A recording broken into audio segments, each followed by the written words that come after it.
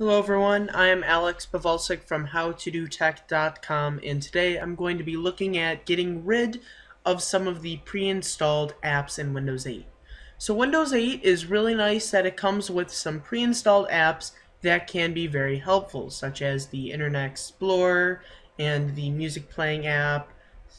Photos app I found very helpful. However, some of these apps I found to be more of a bother than a help, such as the video app and people messaging. They just haven't really worked for me, and getting rid of them is not that hard. However, there is something you might want to look out for.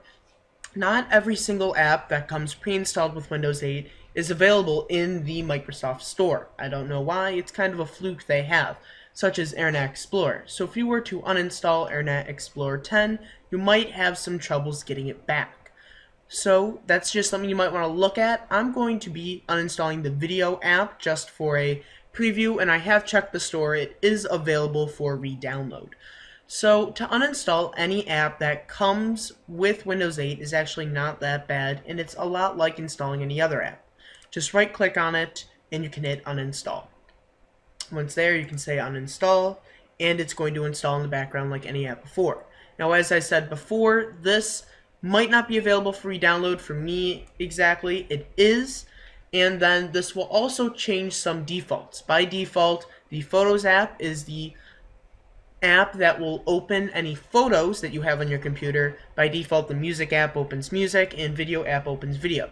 Now, I have the media player for Windows downloaded already on this PC, so I don't have to worry about any defaults being changed there. If I were to uninstall, say, the Photos app, I want to make sure I have something else that can open photos. Again, since these are defaults by Microsoft, they expect you to be using these instead of other apps, so they are by default set as your default.